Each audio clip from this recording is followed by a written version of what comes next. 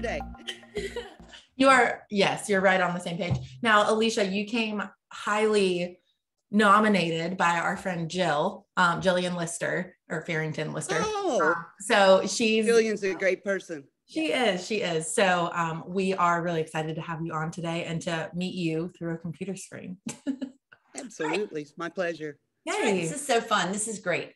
Well, guys, I'm going to go ahead and jump in if that's okay. I love that. And Megan and I are actually together today. We're so excited to have Alesia Sanderson joining us. And so, guys, if you do not know Alesia, she is the director of the Parks and Rec Department for the town of Emerald Isle and has served in that role for over 30 years. She has just announced her retirement, and we know that the town is going to be so sad that she won't be there with them anymore. But we also know that she is going to be a huge part of the upcoming St. Patrick's Day celebration for the town. And this is going to be kind of your swan song, right? This is the last one that you'll do. Is that right, Alesia? Yes, officially the last one that I'll do. I'm going to be in the area. I'm not going anywhere, and good. Hopefully still be involved in my community. Absolutely. And Alesia, you can be a participant. Next year, you can. Yeah, I'm kind of looking forward to that. Yes, absolutely. Absolutely, Alesia. So for folks who are not familiar with this St. Patrick's Day celebration that's put on by the town, put on by Parks and Rec that you're here to talk to us about, what can you tell us about it? Give us a little overview. This is the 30th annual Emerald Isle St. Patrick's Festival. It will be held on March the 12th at Emerald Plantation Shopping Center. That's at 8700 Emerald Drive.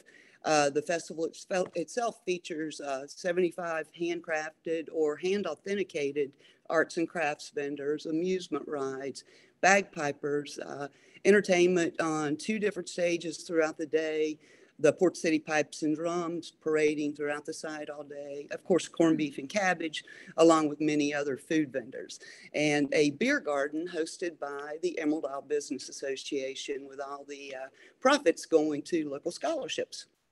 That is so cool. That's awesome. So how has this event grown and changed over the years? I mean, have you been involved? Yes, I've been involved since the inception. Which is so crazy. Yeah, that's neat. That's awesome. In 1991, our stage was a flatbed truck that we borrowed from LB Page Landscaping. And let's see, we had the Marine Corps Band, I believe it was, and a couple of others. To put it in perspective for you, I think we used 2 porta-johns that year, and now we're close to 40. So if that tells you anything. I love measuring events in porta-johns. That's a true measure of success. Yes, absolutely. You've made it. 40 porta-johns, Alesia. Yeah. That's so good. I love that. That makes perfect sense to my brain tip So it should. Yes. So what are some of your kind of favorite things about the event? I mean, walk us through, if you've never been there before, what do people need to know? Don't miss the bagpipes. Okay. Port City Pipes and Drums are awesome.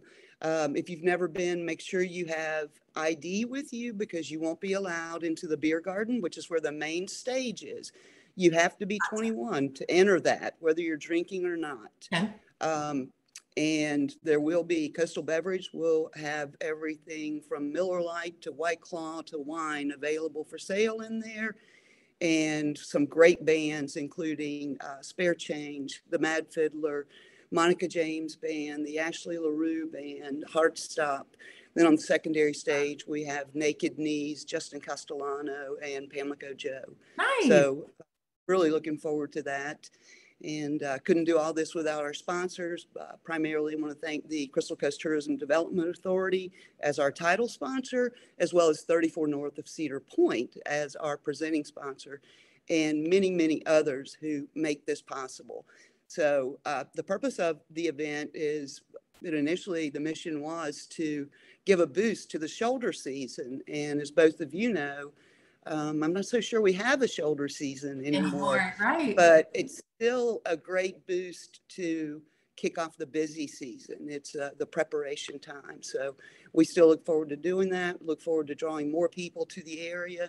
We expect in excess of 30,000 people for this event this year. That's awesome. And you might have mentioned this and I might have missed it, but in terms of, can people buy tickets beforehand? Can they show up right there and, purchase a pass to get in? How does that work? They can. There's two different things for tickets. On Friday night, we'll do a preview ride for the amusement rides. That'll be from 5 until 10. And there's a set price on that. A $17 armband gets you unlimited rides. On Saturday, that's just ticket prices, and there won't be any pre-sales. You would just show up. Cool. We are not doing pre-sales on the beer tent because you do have to show that identification and get banded in order to enter that area. But we will be accepting PayPal, credit cards, Venmo, all those things once inside. Perfect. So just show up and you're good. Yes. Love show that. up with an ID. With an ID. Y'all, if you go there without an ID, we just can't help you because Alesia made it very clear. And I'm really sorry I can't help you. But, so good. My friends in ALE wouldn't be too happy. Yes. No, you don't mess with the ALE. Mm-mm. No. Exactly right. No. And parking for the event is available all along Highway 58. There's limited parking in Emerald Plantation Shopping Center. They graciously give up that parking lot as the festival site. And we couldn't have this festival if it wasn't for that venue. And it's just a very intimate, relaxing venue with a lot to see and do. We're excited to add a chain reaction action sports this year. That's a BMX exhibition, and they're being presented by South Swell Surf Shop and By the Beach Realty. Cool. So we're excited to add that to the festival this year. And I've shared my dreams for what this can become in the future. And I think there's a lot of onboarding with that. So I think you can continue to see the festival grow. That's so awesome. That's so awesome. And it's so cool to hear about how it's grown under your stewardship, Alesia. That's just so cool. Amazing. My team's stewardship. Absolutely. I don't do anything by myself. Under the stewardship of your team. That's very well said. And thank you for the reminder. That's exactly right. Which just goes to show why you have been so beloved and why you have, I mean, seriously, why you've made the impact that you have. So thinking about that moving forward, what is it that you're going to miss the most about your role? The people. Yeah. There you go. That you've impacted a lot of lives. It's apparent from the folks who have talked to us about you and everything like that. And it's clear that you are great at what you do and love what you do. So that's an awesome response. The people.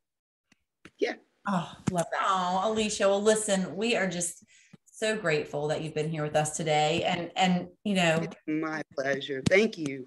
Thank you. And do you want to ask Alesia our final question before we let her? I do. Alesia, we ask all of our guests this final question. It can be big picture or it can be something as small as a cup of coffee, but we are curious, what has been saving your life lately, or what have you been grateful for lately? That's actually pretty easy. It's a choice every day.